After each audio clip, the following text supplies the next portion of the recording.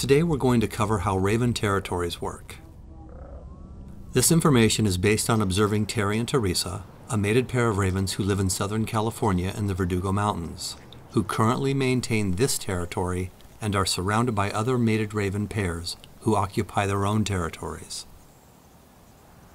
It all starts out with juvenile ravens who spend 3 or 4 years together in large groups, where they select a mate and go off to claim a territory of their own.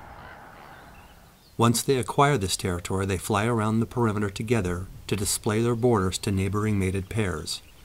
When this territory is established, nearby mated pairs will not land in their territory. They're allowed to fly overhead, but not allowed to touch down. They will, however, fly along an adjoining border with neighboring mated pairs in what seems to be a display of friendship or camaraderie. What's even more interesting is these mated pairs will help other couples defend their territory against intruders. For this example, we see Terry and Teresa communicating with another mated pair off screen to the right.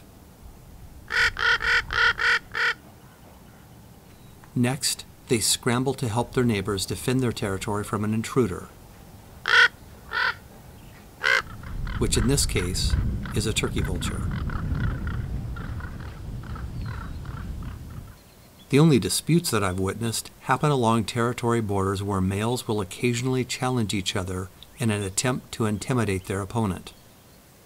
This behavior is slightly mysterious since the loser doesn't give up his territory. I have another video on this channel dedicated to this subject, and I'll leave a link in the description. The one last piece of the puzzle that changes this territory dynamic is when a couple has chicks. The parents become extra aggressive against potential predators like red-tailed hawks and coyotes.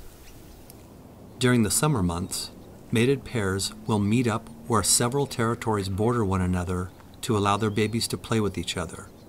This encourages them to join up with other juveniles when they finally leave their parents at the end of summer.